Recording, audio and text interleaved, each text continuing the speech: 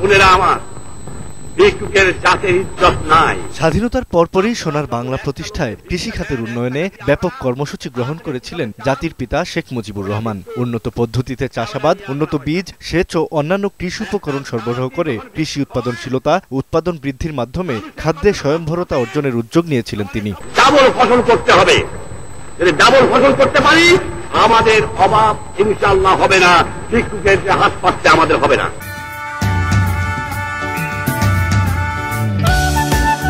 বঙ্গবন্ধুর গৃহীত কৃষিনীতির পথ ধরেই গত কয়েক বছরে রীতিমতো সবজি বিপ্লব ঘটেছে দেশে। জাতিসংঘের খাদ্য ও কৃষি সংস্থা FAO এর সর্বশেষ হিসাব অনুযায়ী সবজি উৎপাদনে বাংলাদেশ এখন বিশ্বের তৃতীয়। বৃহৎ রাষ্ট্র চীন এবং ভারতের পরই সবজি উৎপাদনে উঠে এসেছে বাংলাদেশের নাম।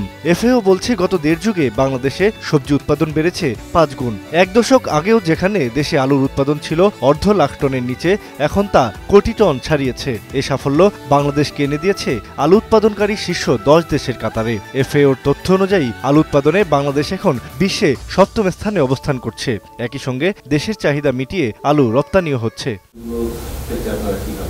কৃষিমন্ত্রী ডক্টর আব্দুর রাজ্জাক বলেন, সরকারের যুগোপযোগী পরিকল্পনা, কৃষকের ঐকান্তিক প্রচেষ্টা এবং বৈজ্ঞানিক কৃষি প্রযুক্তির ব্যবহারের ফলেই কৃষিতে এই সাফল্য অর্জন সম্ভব হয়েছে। আমাদের আলুর দরকার 50 থেকে 60 লক্ষ টন, বাংলাদেশে 1.10 লক্ষ টন আলু হয়, প্রায় 30 থেকে 40 লক্ষ টন আলু আজকে আমরা উদ্বৃত্ত। আলু উৎপাদনে আমরা 7ম, শাকসবজি উৎপাদনেও আমরা 3য়।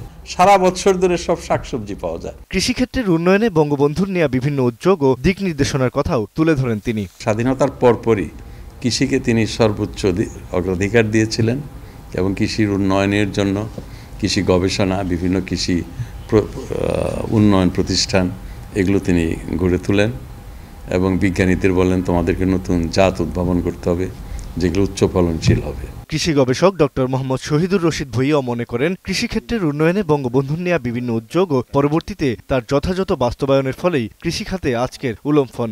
মৃত্তিকা সম্পদ উন্নয়ন ইনস্টিটিউট, এবং এটাও কিন্তু উনি 73 সালে প্রতিষ্ঠা করেন।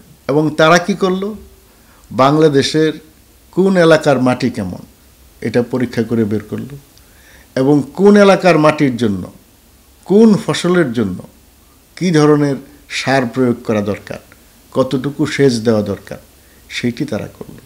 সুতরাং এই ভিত্তিটাও তিনি এখানে করে দিয়েছেন। কৃষির সমগ্র যে ক্ষেত্রগুলো, সেই ক্ষেত্রে তিনি অল্প কিছুদিনের মধ্যেই কিন্তু হাত রেখেছেন এবং তারই যে একটা প্রভাব, সেইটি কৃষিতে কিন্তু ভীষণ রকমভাবে পড়েছে। তার মতে সাফল্যের পেছনে রয়েছে কৃষিখাতে সরকারের দেয়া প্রণোদনার পাশাপাশি বিজ্ঞানীদের নতুন জাত উদ্ভাবন ও প্রযুক্তির সহজলভ্যতা। এইরকম আমাদের যদি গোলালুর কথা বলেন, গোলালুর বাংলাদেশে 100-র বেশি জাত তৈরি করেছে বিজ্ঞানীরা। ফলে এই যে নতুন নতুন জাত হচ্ছে, তারা একটা আরেকটাকে ছাড়িয়ে যাচ্ছে বলেই কিন্তু নতুন জাত তৈরি হচ্ছে।